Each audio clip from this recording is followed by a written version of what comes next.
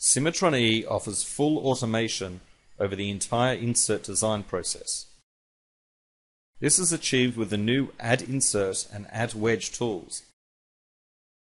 The insert part can be designed either by selecting the faces from the geometry to create the insert, or creating a sketch to define the shape of the insert.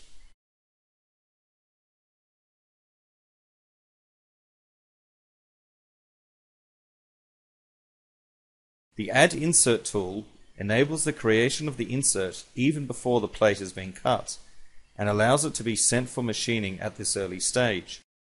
The automatic functionality includes the standard aspects of insert creation, such as design of the insert shape and automatic cutting of the components or plate it goes through.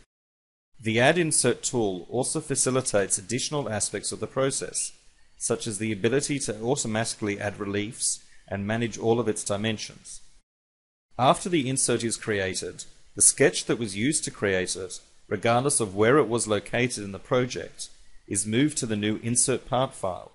This simplifies the editing process, resulting in a much quicker and easier experience for the user. To complete the process of the insert design, the Add Wedge tool enables the creation of a wedge on a selected face of an object. The user is able to create different wedge types by applying custom shapes such as a box, circle, or enclosing polygon. In cases where creating the wedges on all the edges of the insert base is not easy to manufacture, the user is able to manually define the wedge's placement along individual edges. In addition, a cutting object with optimized geometry can be defined for the wedge.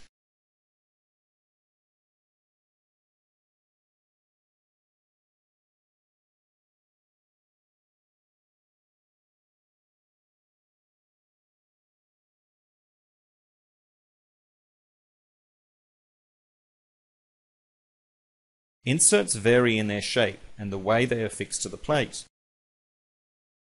This insert will be fixed to the plate via a cap screw and requires a draft angle along its body. The Insert tool enables the use of various other tools, including the creation of a draft angle and, if necessary, a suitable cutting object. Altogether, these tools make the process for designing inserts both quick and easy.